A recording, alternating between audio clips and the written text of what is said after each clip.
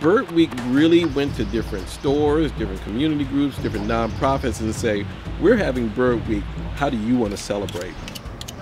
So one of those businesses is the city's most popular donut, a place called Top Hot Donuts. We told them about Bird Week and we asked them how would they celebrate. And they said that we would, create a special Bird Week donut we'd sell all week.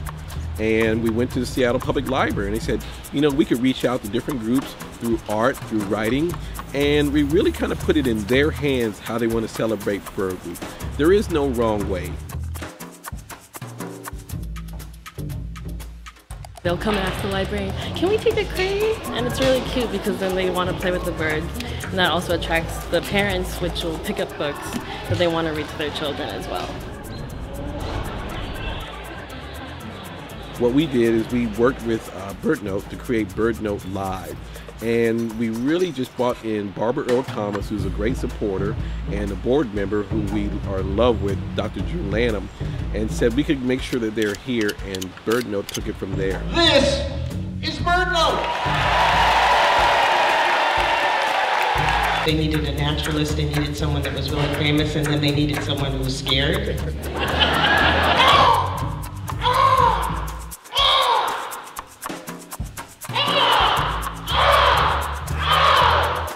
I think it's amazing.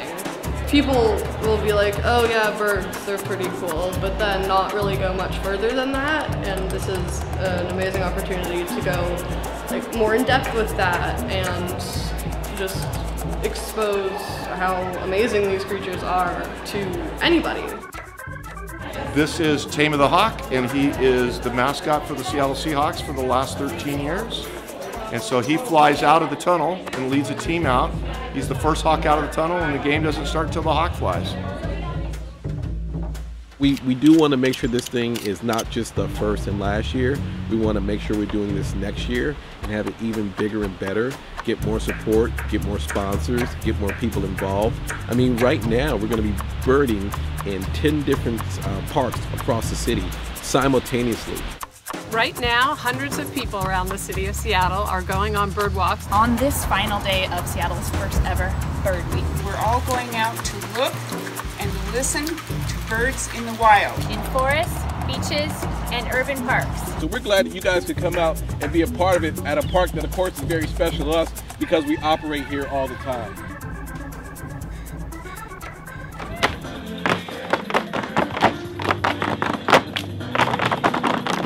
We're making sure that we're reaching out to more people and giving more people access to some of these bird opportunities.